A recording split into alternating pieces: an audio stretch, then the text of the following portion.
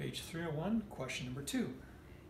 An engineer is designing a suspension system for a car. He decides the coil spring should compress a distance of 4.00 centimeters. So our X value is going to be 0.0400 meters.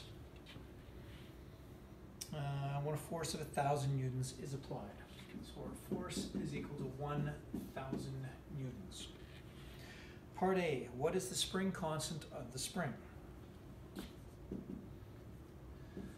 So we know force is equal to K times X.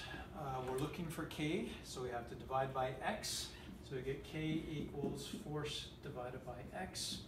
So we have 1,000 newtons over 0.04 meters.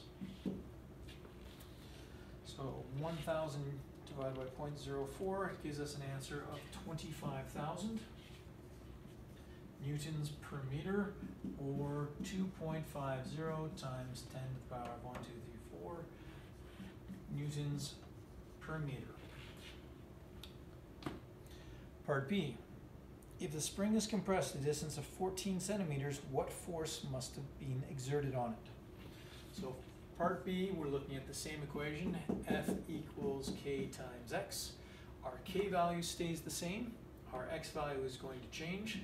So using our same K value, we have 2.50 times 10 to the power of 4 newtons per meter.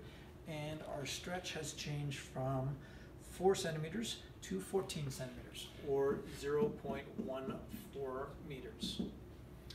So 2.5 times 10 to the power of 4 times 0.14 gives us 3,500 newtons, or 3.50 times 10 to the power of 3 newtons.